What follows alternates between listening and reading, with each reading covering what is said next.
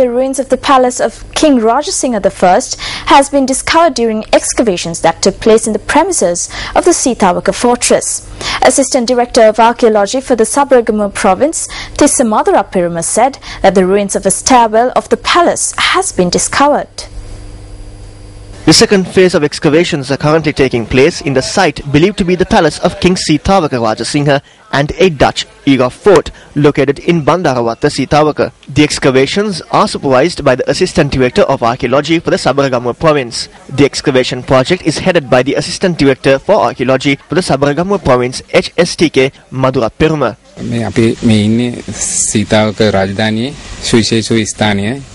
We are at an important juncture of the Seethawaka kingdom. We are at the location believed to be where the palace once stood. Special excavations were not conducted here before. Therefore, excavations commenced last year in this area. This area was also under the Dutch as a fortress after they invaded the land. We identified the outer wall and 4 bastions.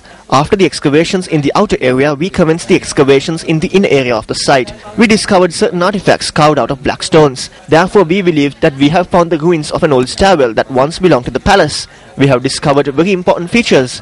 We believe that further excavations will help in proving that this was where the palace of King Rajasinha from the Seethawaka era once stood.